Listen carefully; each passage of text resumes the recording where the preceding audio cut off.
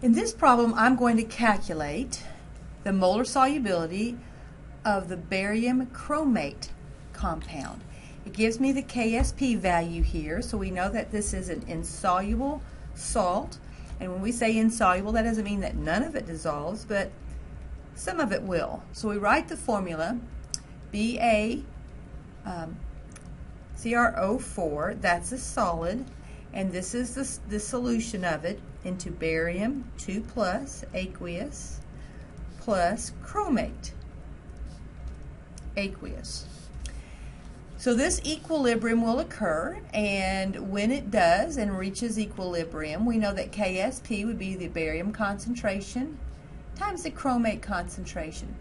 I will encourage you to always write that law of mass action, that equilibrium constant expression, when you are dealing with these compounds. A lot of times people will get used to these problems and they'll start skipping steps, and that's okay until you come across something a little different and it throws you off.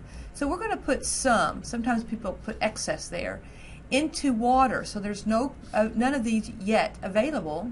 Some of it will dissolve. I use an S there because that stands for molar solubility, how much of the barium chromate dissolves. For every one of those that dissolves, you will have one of these and one of these. Now only a tiny bit dissolves, so we still would have some of that solid in there, and we'd have S and we would have S. Now we can take this expression and plug in what we know. We have 2.1 times 10 to the minus 10 for KSP, and the barium's concentration is represented by an S. The chromate's concentration is represented by an S, so that would be S squared.